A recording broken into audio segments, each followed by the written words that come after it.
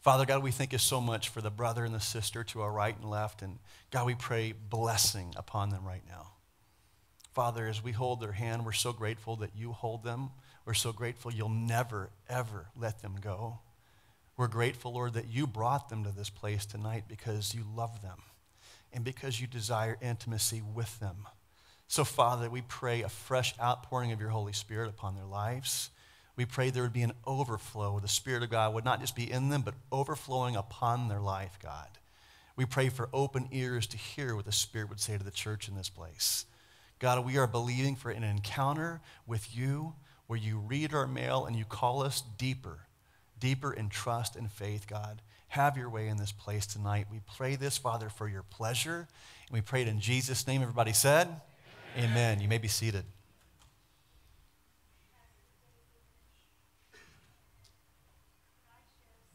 We're gonna have to wait on that. We're going to have to wait because we got to get started on this. Okay, yeah, we'll do it later. Let's go open your Bibles up to 1 Samuel chapter 3. 1 Samuel chapter 3. And take a look with me here at verse 1.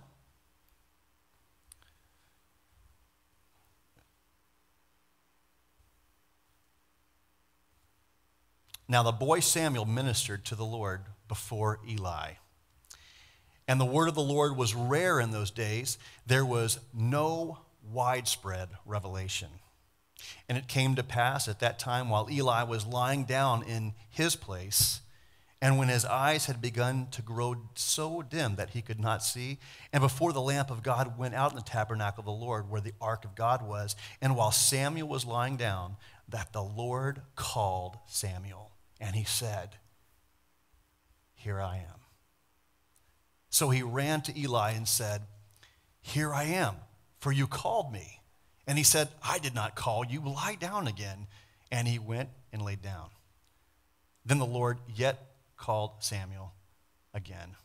So Samuel arose and went to Eli and said, "Here I am, for you called." And he answered, "I did not call, my son, lie down again." So Samuel did not yet know the Lord, for the word of the Lord had not yet revealed to him. And the Lord called Samuel again the third time. So he rose and went to Eli and said, "Here I am, for you did call me." Then Eli perceived that the Lord had called the boy. Therefore Eli said to Samuel, "Go lie down, and it shall be, if he calls you, that you must say, 'Speak, Lord, for your servant hears.'" So Samuel went and laid down in his place. Now the Lord came and stood and called as the other times, "Samuel, Samuel." And Samuel answered, "Speak, for your servant hears." Then the Lord said to Samuel, "Behold, I will do something in Israel at which both ears of everyone who hears will tingle. In that day I will perform against Eli all that I have spoken concerning his house from beginning to end. For I have told him that I will judge his house forever for the iniquity which he knows, because his sons made themselves vile, and he did not restrain them. And therefore I have sworn to the house of Eli that the iniquity of Eli's house shall not be atoned for by sacrifice or offering forever."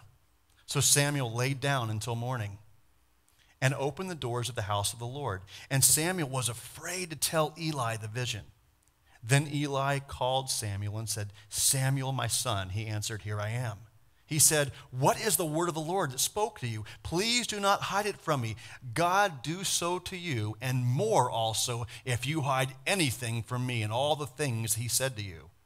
Then Samuel told him everything, and he hid nothing from him. And he said, "It is the Lord.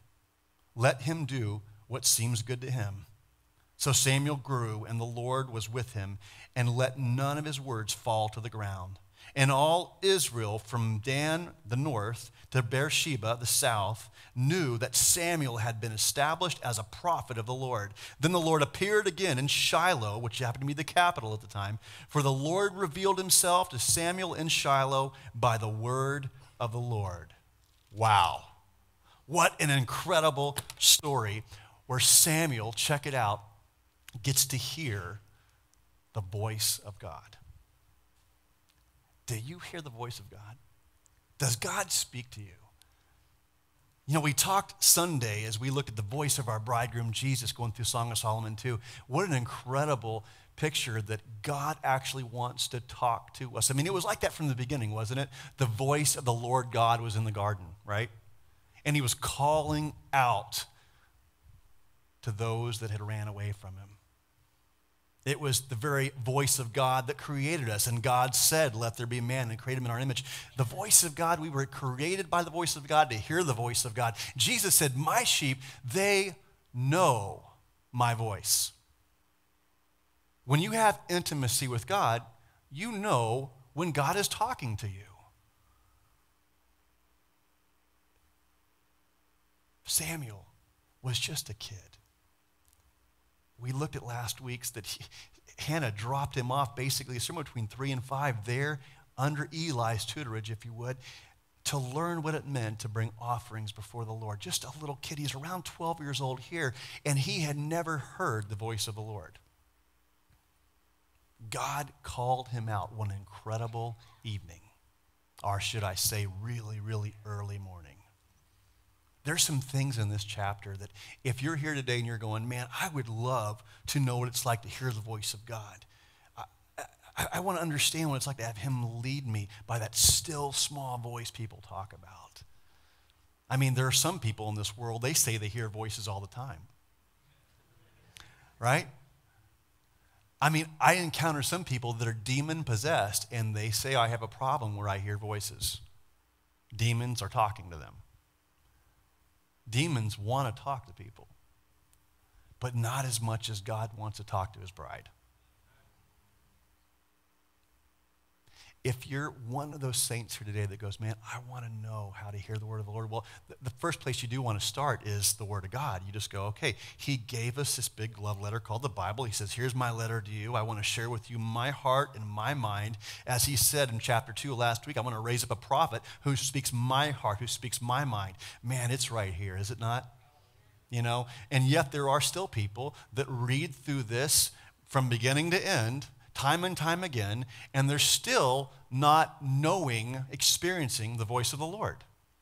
There are people that are professional seekers and listeners, if you would. They go to seminary and they get a degree and they quote scripture and they still don't know the Lord. Isn't that crazy? Men and women who devote themselves to the voice of God and hearing and repeating what he has to say, and yet they don't know the Lord. God forbid that would be anyone in this room. And there are things in this chapter about the life of Samuel. See, Samuel, if you would, I look at this as kind of like a prep school for prophecy. It's like, because we should all want to prophesy. Now, I know some of you here today go, well, I don't believe in the gift of prophecy. We have the Bible. I want you to understand what I mean by that is speaking forth the word of God. See, I can take a Bible verse and I can quote it without any passion or anointing of the Holy Spirit, and it means nothing. It's just intellect, you see? But when the Spirit of God anoints it, it changes lives. That's why the men on the road to Emmaus said, man, when he spoke, didn't our hearts burn within us? Jesus came quoting all these Old Testament scriptures that the Pharisees were preaching, but it was different when Jesus said it.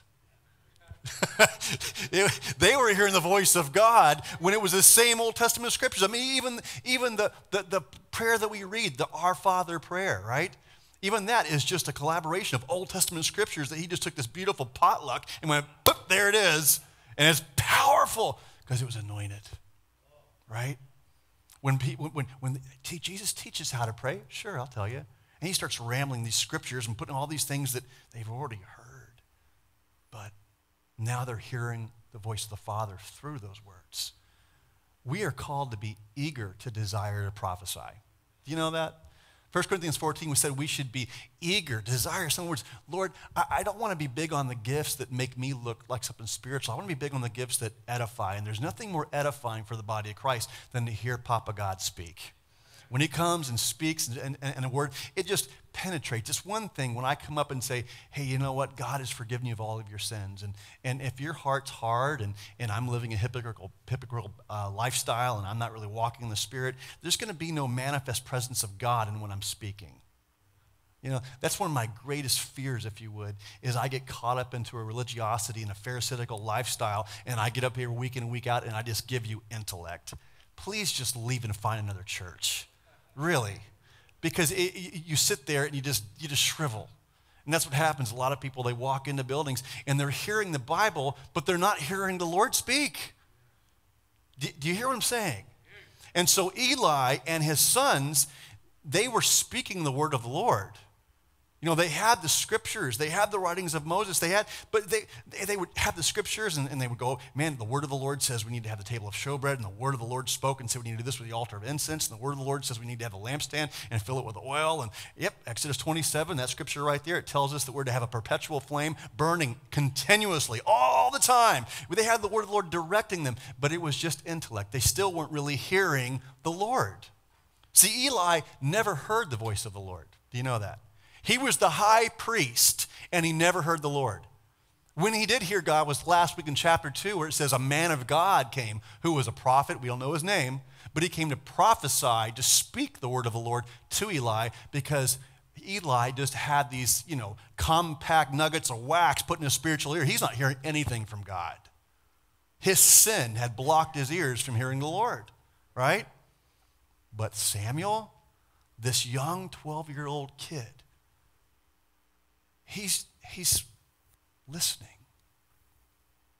The Lord's speaking to him, and I love Samuel's response. He says, "Speak, Lord," ready? "For your servant is listening." Powerful keys there. If you want to be someone who hears the word of the Lord, you need to be a servant and you need to listen. Now you might go, well, okay, what does it mean to be a servant and what does it mean to listen? It's very broad. It's very generic, right? Because my concept and your concept of what a servant is or what listening is could be 2 or 20 different things. But what really matters is what is his concept of being a servant and what's his concept of listening, right? If we would get more down to what he's saying, we'd have more unity in the body of Christ. Well, I want you to take note of, if you want to be someone who hears the word of the Lord, you want to walk in obedience, you want to prophesy, you want to be a sounding board for the throne of God. In other words, I'm not here to just kind of speak forth the things I want to say and slap a fish or a dove on it. I want to be live as Memorex, man. I want to hear what God is saying and repeat only what he's saying. As Paul said, if one speaks, let him speak as speaking the very words of God. I want to hear what you're saying like the elders in the book of Revelation. I hear it and I say, amen, right? If I want to be someone like that, the first thing I need to do is what we read here in the life of Samuel. Look at this. Verse 1, it says, the boy Samuel ministered to the Lord before Eli. Check it out.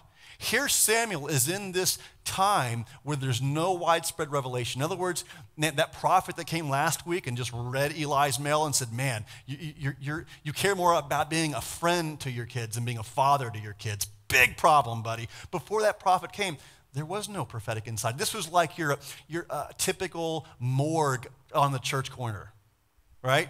You ever walked into a church and you just go, let me check these people for a pulse. You know what I mean? It's like either that or you go, it's a circus. That's still dead too. That's just flesh, right?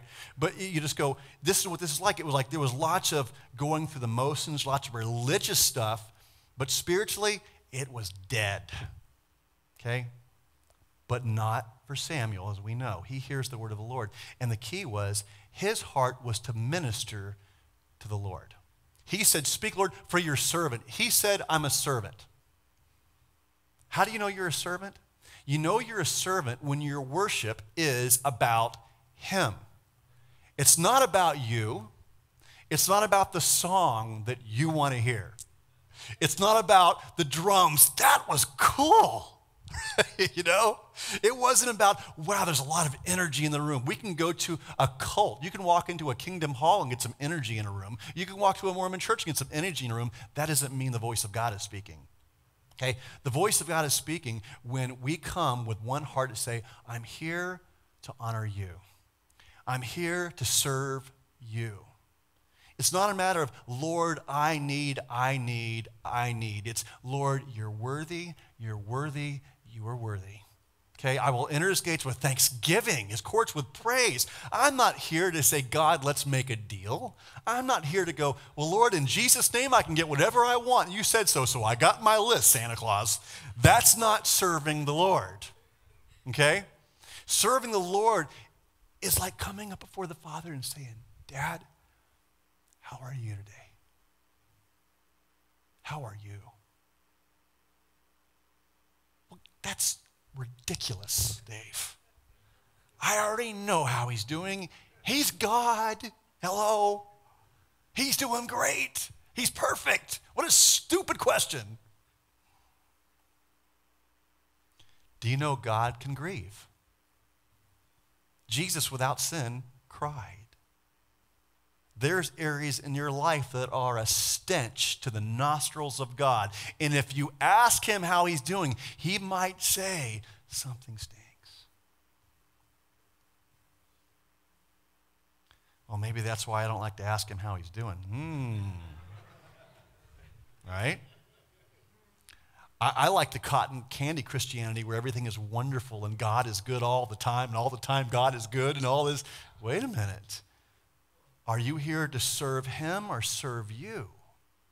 This happy, feel-good Christianity of worship is not worship in spirit and truth. It's worship in flesh. And here Samuel had not even heard the word of the Lord. In other words, that picture of salvation in the Old Testament, he had not that personal encounter with the presence of God, and yet he's ministering to the Lord. That's powerful. See, people go, well, I can't help but be a sinner. I'm a sinner. If I do wrong, it's understandable. I'm a sinner. Do you know there are people who stop drinking and they're not saved? There are people that stop infidelity in their marriage and they're not even born again. Why? Because God's given everyone a measure of faith to will to do good and to do it. He has. He has shown you that he's the King of Kings, Lord of Lords, and there's no other God but him through creation, through your very own body that was created, through all kinds of things he does. And he tells you, and you have the ability to say, I'm going to live to serve him. I'm not going to do the whole Frankie Sinatra and do it my way. That's everybody's lifestyle, right? I want to do it my way and slap the fish or dove on it. That's not the heart of a servant, and you will not hear the voice of God. I want you to hold your place in 1 Samuel 3 and look at this extremely powerful area of Scripture in the book of Psalms, chapter 29. I tell you, this verse, if you want to talk about hearing the voice of the Lord, man, pow, this is it. Look at this. Psalms 29, and look with me at verse 3. Verse 3. The voice of the Lord is over the waters. The God of glory thunders. The Lord is over many waters. The voice of the Lord is powerful. The voice of the Lord is full of majesty. The voice of the Lord breaks the cedars. Yes, the Lord splinters the cedars of Lebanon. He makes them also skip like a calf, Lebanon and Syrian like a young wild ox. The voice of the Lord divides the flames of fire.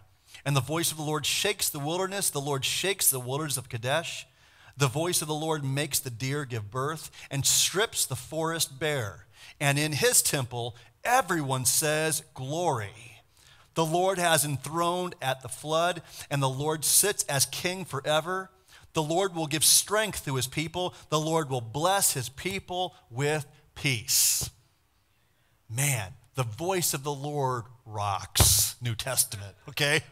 Contemporary. It rocks your world. When you hear God, it changes everything. Now, I know you're going, this is so cool, Dave. Samuel, 12 years old. He's just this little ankle biter, wet behind the ears, and he's rocking it with the Lord. He's hearing God. This is amazing. And the voice of the Lord, it just shakes up everything in your life. Okay, I want to be a servant.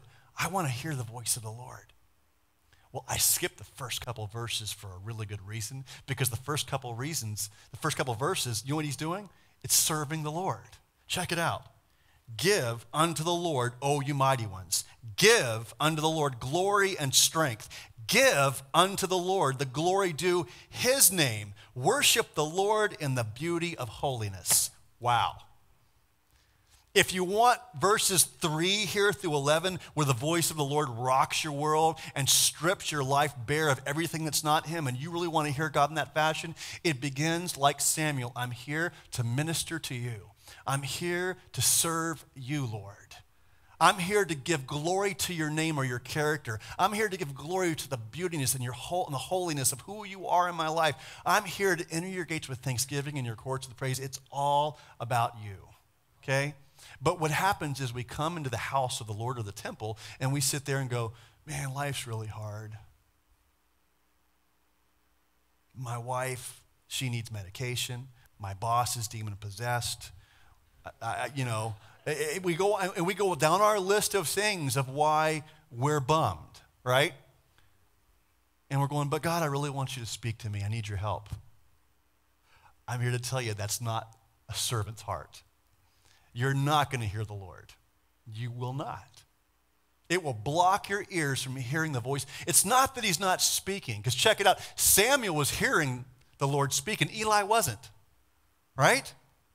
So here, Samuel's hearing a voice again, and again, and Eli's going, I'm not hearing anything. And in Samuel's mind, he thinks it's the voice of the man. Many times people think, this is a really cool text here. It must have been that something like the whole tent shook, and all of a sudden, there was a voice that came to Samuel, like, Samuel, like that, right? We think it was just something like earth-shattering, something out of a Stephen King movie. No, it was like in Samuel's mind where he's hearing a voice, and it sounds like a man's voice, right? It's a voice in his head, but Eli ain't hearing it. He's not hearing it. Why? Because his heart's not the heart of a servant. His heart is the heart of what's in it for me, the accolades of being the high priest. I care more. He had a political heart. I care more, like with his kids. His kids were doing all types of wicked things. It was like the Corleone house around the temple where there's extortion going on with the sacrifices. Remember that last week? It was wicked, man. They have actually got women that they're manipulating spiritually and having sex there in the temple of God, in the tent, the tabernacle. How sick is that? Men of God actually manipulating and using their influence as a son of the priest. And Eli does nothing. Why? Because he cares more about being their buddies, Phinehas' buddy, than he does honoring Father God. If you want to be a prophet, you can't be a politician as well. If you want to prophesy, you can't be too worried about what people think about you. And let me tell you what, when it comes down to caring what people think about you, the heart of that many times is tested, and the real prep school is with ourselves as parents. I've been tested, as many of you know in this room, so many times with my 4 kids that I just wanted to bury on several occasions. Right? I can say that in love. They know. Yeah, bury them, yes. Right? Jacob in the back, bury them. Yeah, you have no idea. If I wasn't crying, I was getting my teeth, one of the two. But it was like I was being tested to go, okay, am I going to say what they want me to say, or am I going to say what you want me to say, Lord? Eli was someone who was only going to say what benefited him. Samuel got tested, as we read in the chapter, did he not? Samuel not only was a heart of not a politician, but wanted to be a prophet, echo the word of the Lord. He was the heart that says, I want to serve you, versus Eli. Think about this. Here Eli, he's supposed to have the responsibility there in the holy place, keeping the lamp full of oil, right? That was his responsibility. Now, he wasn't going to do it because he's old and lethargic and pathetic. And his sons, Hophni and Phinehas, well, they're off fornicating and stealing from the people of God. So they don't give a rip about the lamp that's going out. But who did care about the lamp? Who did care about the oil being full? It was Samuel. He cared about, Lord, this is what pleases you. I'm not worried about what pleases my flesh. I'm not worried about what pleases these guys that are authority in my life and abusive authority in my life. I'm not worried so much about this guy who's passive in his abuse, Eli. I'm concerned about what honors you, and I'll do whatever that is. If you want to prophesy, you have to have a heart that says, Lord, my primary concern, Father, is what you're telling me to do, and I know there'll be a cost in that. Hear that. There will be a cost. God will make sure that you are tested. I mean, it was just like when, all the crowd came to Jesus. Jesus, you need to come and heal Lazarus. He's sick. He's your friend. And he sat there for days until he died. It made Jesus look like total lame-o, didn't it? You call yourself a friend and you have the power to heal, but Jesus is going, Father, what do you want? I'm not too worried about what they think. What do you want? Okay? You have to have a heart to say, I'm here to serve you. I'm here to minister to you. And you know that you're listening to God when you have a heart that serves and wants to honor him versus honoring yourself with, again, a fish or a dove slapped on it. That was Eli's lifestyle. In other words, one is a real vibrant relationship. One is religion. One has life. One has death. If you want to prophesy, check it out. Here's the great news. It comes with a heart that says, basically, I'm saying, I want to hear you speak to me, and I'm willing to repeat whatever you tell me to say, Lord. Samuel. Turning back with me. Look with this. Let's take a look at a couple more verses here. I know we read the overview of the story, but there's some incredible points here I want to cover with you.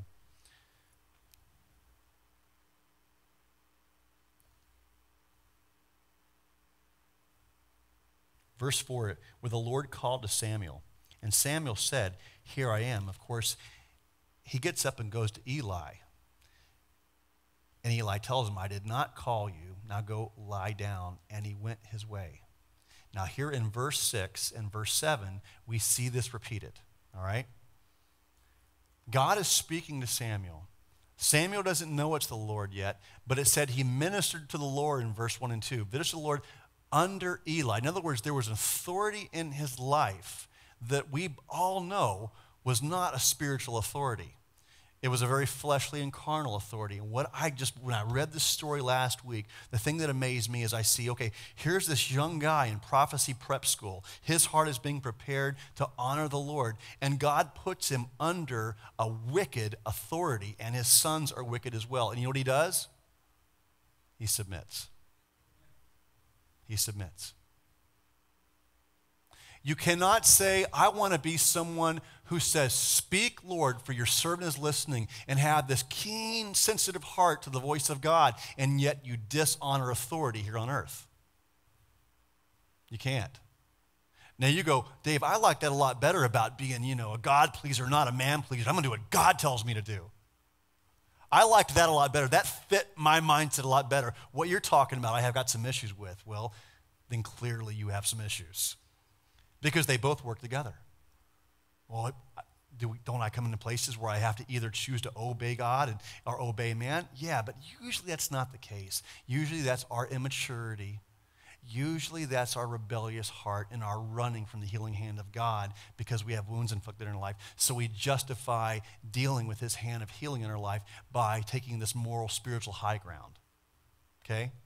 Been there, done this. As many of you know, I've been through enough spiritual abuse in the body of Christ for the last 30 years to write a book about it. I could tell you so many stories where I've been under Eli's.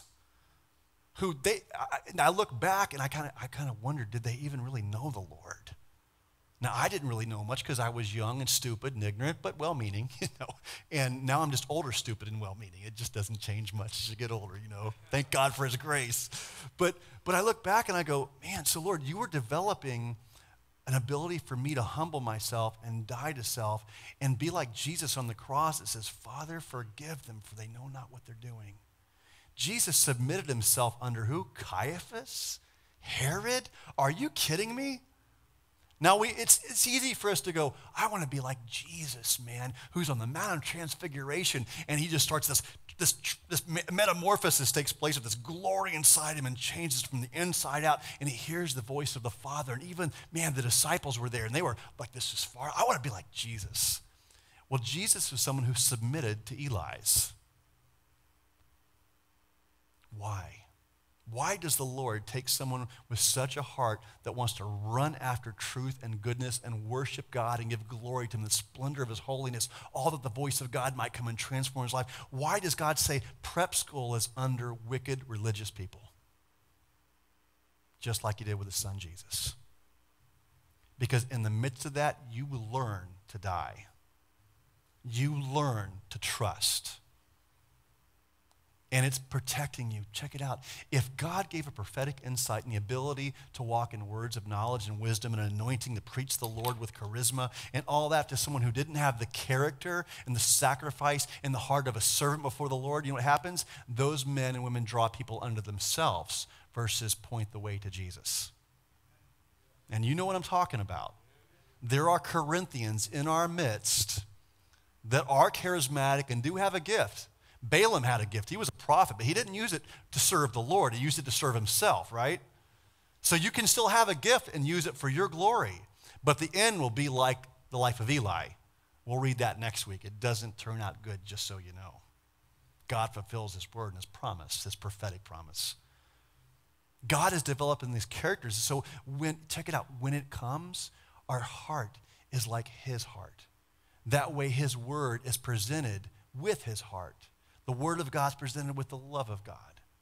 So I know some people that have a prophetic gift and they're able to have insight, discerning of spirits, and able to pick up on things, but they come and deliver it in such arrogance. See, think about Samuel. He's got this word. That's a rough word. Hey, I mean, Eli's like his dad, right? I mean, he's raised him. He's like probably about 12 years old. Most commentaries put about 12. And so he's been there since he was between 3 and 5 years old when he was weaned. Eli is his dad, and Phinehas and Hophni are his older brothers, wicked as can be. And now he gets this word of the Lord that they're dust in the wind. Are you kidding me? And he's got to share that with him. And then Eli comes and threatens him and say, listen, if you don't tell me exactly what was said, you're in big trouble. But I mean, he starts to manipulate him and threaten him. This poor kid, what he's going through. You mean what God put him through? Yeah, God's put him right there. But I love his heart. He took no joy. He wasn't like, boy, I can't wait to tell that hypocrite Eli this. God's going to get him. And some people walk in the prophetic like that. They sit there and they come and they take some scripture and it's the truth, but there's no love. We speak the truth in love, amen?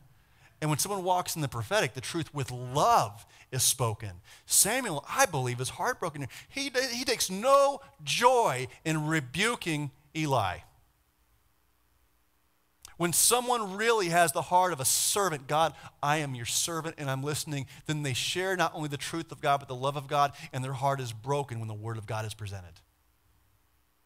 Now, listen closely. This takes time to develop. The first time, I remember someone come up to me when I was like 19 years old, and the first time I experienced a word of knowledge, where I said something no one else could know, and someone's like, how the heck did you know? And someone came to me, I didn't even know what a word of knowledge was. I had no idea, you know. And I'm like, word of knowledge, what's that? And they're like, hey, I think you have a prophetic gift. And I'm like, oh, that's cool. And I started to base my identity of me being accepted by people based on a gift I had versus the blood that was shed at Calvary. That's a problem. That was the Corinthians' problem. We love the gifts more than the gift giver. And our identity is, and look what a three-ring circus we are in the church. That's not a servant to the Lord at all. And when those gifts are poured out and we don't honor the Lord with them, we will honor ourselves with them. We will draw men unto ourselves, and the enemy has a field day. Just like with Eli. They had position, they had authority without the discipline, the character, and the servant's heart to say, Lord, this is all for you. It's all to please and honor you. That's why God gives you kids. It's not so you can go, hey, look how much little Mark looks like me. You know, oh, look at Michelle. She looks just like you, honey. She's got your lips. And we sit there and we do all these things like, oh, aren't we wonderful? Even when someone comes, oh, your kids are beautiful. Oh, thank you very much. Your kids are so intelligent. Yeah, well, they take after their mom. She's really smart, you know. Oh, my kid's going to kids that calling me a doctor. Oh, wow, you did a great job, right? And even with parenting, somehow we gather together the multitudes to say, look at what we did. Unless, of course, it's a Cain, then we say, well, it's not our fault. If it's an Abel, yes, super dad, super mom. If it's a Cain, oh, it's a demonic and the enemy had his way, right? You can't have it both ways. So I don't want the glory, nor do I want the blame, because it's all about him. They're his kids. My job is to honor and speak what he speaks and to train them up in the Lord, right? That's what we're called to do. Eli wouldn't do that. Samuel had a heart that says, I'm sold out to do whatever you want me to do. And I love it how, because of that heart, God keeps on speaking to him. Now see, he spoke 3 times, and all 3 times Samuel's going, I'm getting confused here. You know, and it's kind of like he's on his proverbial tricycle or his bike with the training wheels or hearing the voice of God. He's like, I think it's God. It's kind of like, you ever been like when you get a radio and you're like, I think I got the station. No, that way, no, that way. He's kind of trying to tune in like, what's going on here, right? And God does not get tired of him. He doesn't grow impatient with him. God is redundant. He repeats himself. Awesome. Because I'm a dummy and I need it. You know, I'm hard-headed, I'm stubborn, I'm stiff-necked, I'm fearful. I'm a little sheep, right? Just like he's a shepherd, I'm just a dumb lamb. But he's so good the way he leads me. My sheep know my voice. And so he keeps repeating, but check it out. Samuel keeps getting up. If you want to be someone that hears the voice of God, when you hear something that you think is the voice of God, get up and go, okay, how does that line with the word of God? Because if it doesn't line with the scriptures, it's not his voice I'm hearing. That's a great place to start. Another word is you should have a proverbial Eli in your life. Not an Eli like Eli, but you should have a spiritual father in your life. Someone that you can go, hey, I think I'm hearing the Lord. What do you think? 2 or 3 witnesses, right? I want to know if this is the Lord. That iron sharpening iron. I mean, if we want to be around, if we want to hear the voice of God, then I want to hang around people who hear the voice of God. That makes sense, right? And then they have a track record of God honoring them. God honored Samuel. It said that none of his words would fall to the ground. God upheld his words because they were his words. And he honored him all the way from the north, the tribe of Dan, the Beersheba, to the furthest south. He honored him his whole life, man. How incredible is that?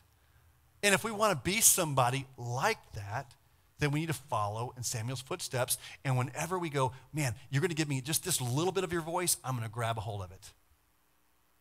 And see, what happens is he gives us little things like what we do with our checkbook. When he says, honor me, and we go, oh, well, that's definitely not the voice of God.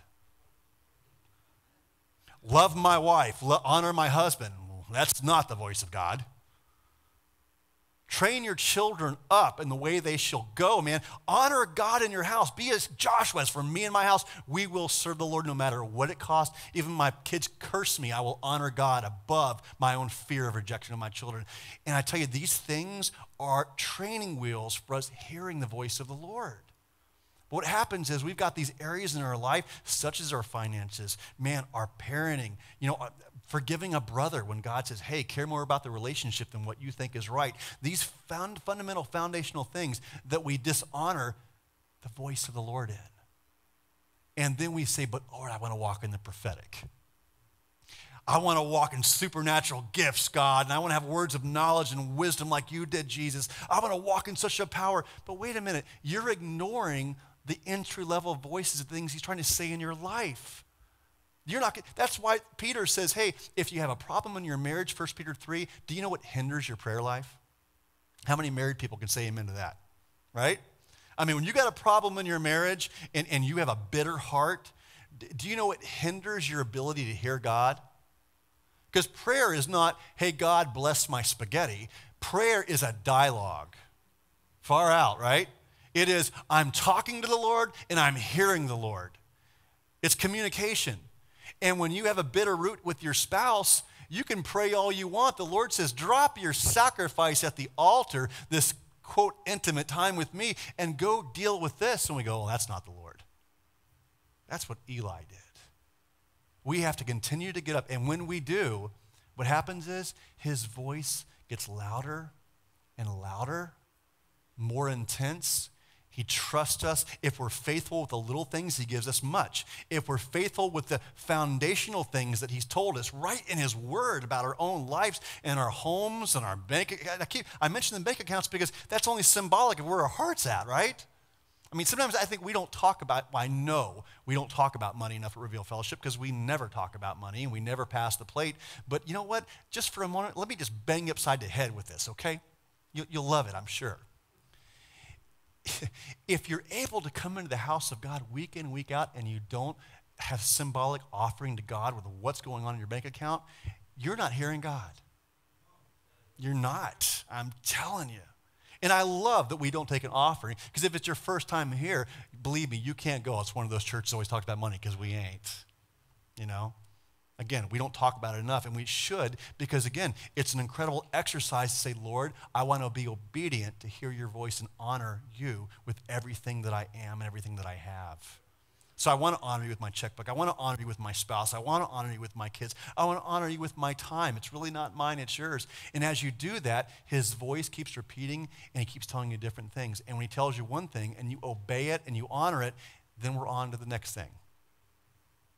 You might have been stuck in neutral for the last 5 years and going, God's not talking. No, he's just been saying the same thing and you ain't listening. And you're wondering why God's not talking to me. He's talking. You're borderline Eli is what's going on.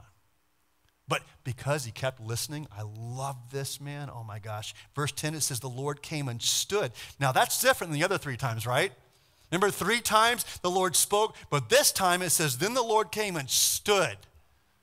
An incredible, I personally believe, this is up for debate, but I believe a Christophany here, because we know that a theophany is something like the burning bush. God is spirit, he's not a body, but we see Jesus in the Old Testament constantly in a glorified body, kind of like Jesus had restored me to the glory I had before the world began, a physical body. I believe you see none other than Jesus come like he did in the Garden of Eden, stand here. Because Samuel, there's more and more of his fear, more and more willing to be a servant, more and more willing to listen in every area of his life. And now the Lord is not only his voice, it's his manifest presence. Some of you, there's a few of you here that need to hear this. Once you're sensitive to obey his voice, tell you, go to the right, go to the left, it gets deeper than just hearing his voice. You can get the manifest presence so thick to where you actually, I believe, feel God. I'm not kidding you. Now, please don't run off and call me a heretic. Oh, I can't fellowship with this. This is not something I'm preaching dogmatically. I'm just telling you what I see in the Word of God, where the presence of God comes and physical things happen. I mean, it's kind of like even in Pentecost, there was a sound audibly they could hear like a rushing wind. I mean, the presence of God can affect us physically. And I know there's churches that run off and they're seeking glory clouds and angel dust, and it gets a little far and weird. I get that. But let's not throw the baby out with the bathwater. There is some truth to, as you hear the presence of God, that there are physical manifestations of his glory, his weightiness, his presence. And you might go, I want that. That's cool. Then listen to him. When he tells you to repent, stinking repent. When he tells you that's worldly, and he tells you as a parent, man, you are doing a lame job and your kids are suffering and I am not pleased. Stop being a politician and a friend and be a parent, man. For real. When he tells you do not love this world, stop reading your Bible and coming to church and throwing God a tip every now and then. Hey, God, here's a snow cone. Go buy yourself a hamburger, do whatever. And now I'm on with my life and do my thing. And then all the rest of the week, your Bible collects dust and you're never on your knees. You're never going, every day, God, it's your day. I'm here to be a servant. What do you want me to do? Where do you want me to go? What do you want me to say? And no matter what it costs me in saying it, I will, God. Every day should be like that. When you do that, let me tell you what, he'll not only speak to you, he'll stand in your midst. The Spirit of God, that was the beauty of the Holy Spirit, man. John 20, Jesus breathed upon them and said, receive the Holy Spirit. They got saved that moment. Man, a month later, the Spirit of God came upon them, right? Different preposition. In them, upon them. Their cup was full at salvation, but when they obeyed the voice of the Lord to wait on the Lord, I hope you're drinking this in. This is good. Okay, I'm preaching to my own soul here. It's like, not only did they say, Lord, we're going to wait upon you. You got a promise. We've already received the Holy Spirit, but there's an overflow, a manifest presence of your heart and your promise supposed to take place if we'll just wait upon you. And they sit there in that room and they go, man, the whole world wants to kill us. It's Pentecost. Feasts of the Lord are going on, and the people that killed Jesus are out there and they want to kill us, and they're not going to buy fish from us in our business. They're not going to hire us as any type of labor, because they're not going to bless our business because we're a cult. Our lives are over with. We're desperate. There's nowhere to go but you, Lord. There's nowhere to go but you. We need to hear your voice. We need your presence, God. We need your provision. Lord, help us.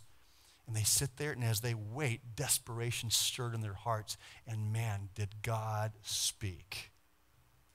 Intense. That's what happened with Samuel. It built. And then the fourth time, the Lord stands in his presence and speaks to Samuel.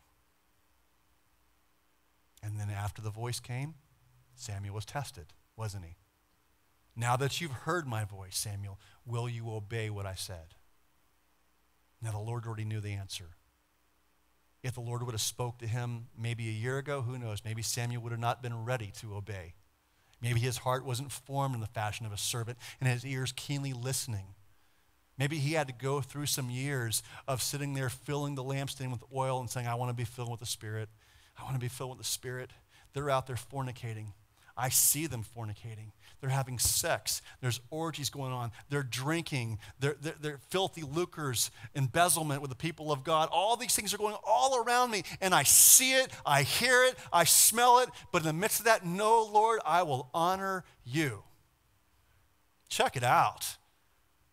Wow, Dave, so you're saying that God put Samuel in the midst of wickedness to refine his heart unto purity and desperation. I got to hear God. Yes, that's exactly what I'm saying. You might be there. You are there.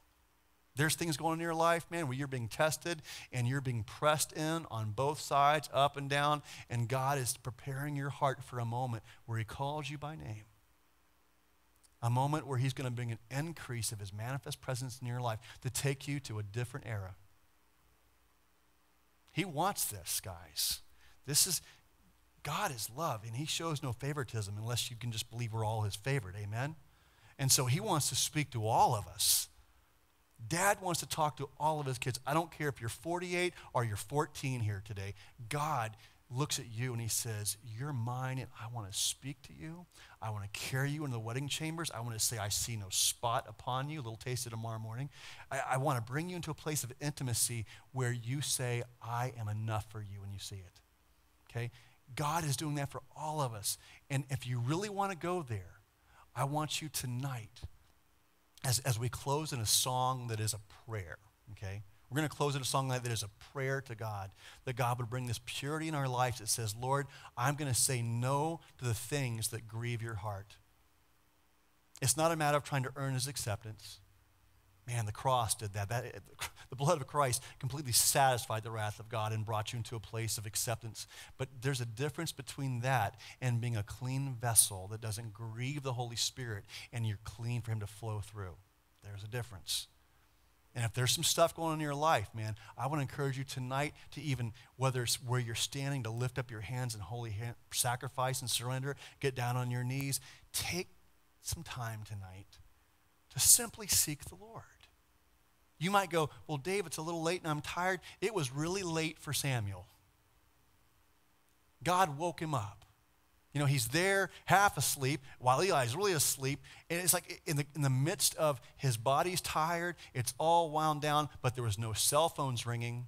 There was no work schedule. He says, now will you listen to me? My question is, does God have your attention right now? Does he have your attention? Are you willing to just go, yes, Lord, speak to me. Your servant is listening, and I'm willing you to point out any areas that I'm bringing into this temple that aren't right before you. And I'm willing to actually feel the hurt and weep, wail, and mourn over sin that hurts your heart. I'm willing to do that, Lord. And I'm willing to walk away from anything, God, that grieves you. I will, because God, I love you. Because God, I'm here to serve you. Because God, it's all about you. It's not about me being a spouse or a parent or my profession on this earth. It's all meaningless. All of it. I want you to think about this. What if we got home tonight and we hear in the news, man, the dollar's collapsed, the banks have closed, the grocery stores now are being raided, and all this is going on, and there's no jobs to go to, and you sit there not knowing what the heck to do. Would it really matter how much money you have in the bank? Would it? Would it really matter what people think of you, what car you drive? All that would matter is the Lord. That's all that would matter. So my challenge to you is make that today. Make it like right now. Now is the time to seek the face of God. Now is the time to stop ignoring his voice and that unction of the Holy Spirit, that voice inside my head that I want to say is people. You know how many people have come here and say, Dave, I don't appreciate what you said. Is it what I said, or is it you're being convicted and you don't like what you're hearing? It's time to respond to God. And if we will do that, I am telling you, you'll find a joy and a peace and an intimacy with him that will increase exponentially. I don't think there's anything more important, guys. I know you can hear this message tonight and go, Dave, that's a lot. That's a lot. I'll have to think about that. Don't think about it. Just do it. Just respond to him. Just be willing. You know what it is. You know the areas that you've allowed the world to creep into your life. I don't sit there and need to read them off to you, and you don't need to sit there and ponder on them and consider if this is right or wrong. You already know, don't you? We're not stupid. We know. So let's just run to the altar, right? Grab the horns of the altar and say, God, I need your strength, and I need you to come and occupy. You're knocking on the door of my heart, and you said, if I'll hear your voice, you'll come in and you'll occupy every part of my being. Every part of shame and filth and guilt and fear, you'll occupy it, God. You'll come in and you'll sup with me. I want to sup with the Lord. How about you? Worship team, come on up. Let's do just that. Let's seek the face of our King together. Let's all bow our heads before the Father and just ask him to bless this time of prayer.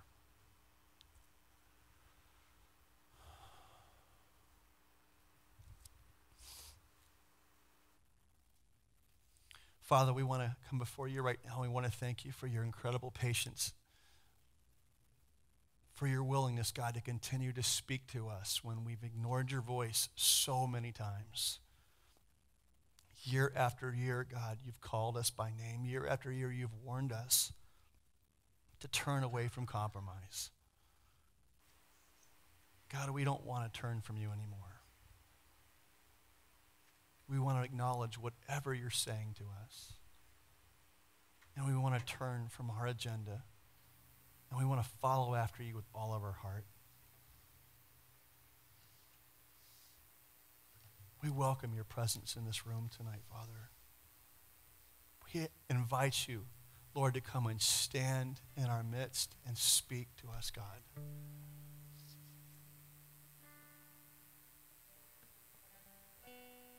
We lay down, Father God, this lie and this addiction of pornography.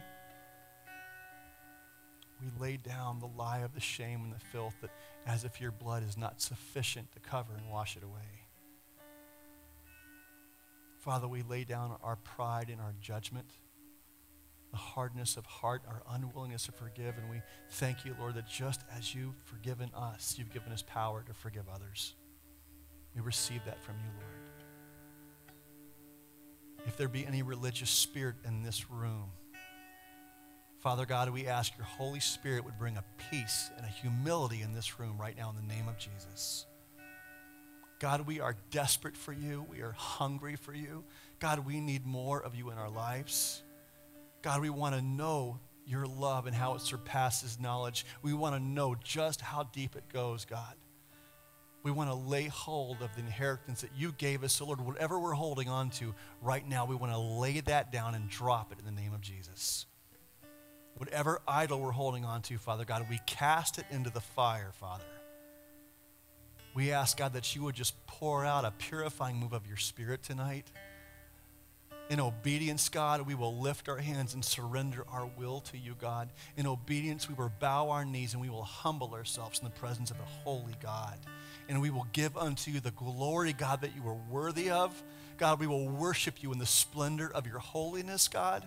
We will worship you in the character of your name and who you are, God. You are worthy of praise, God. You are worthy of glory, God. You are worthy of honor. Father, can we be too radical for you? Can we be too abandoned for you, Lord?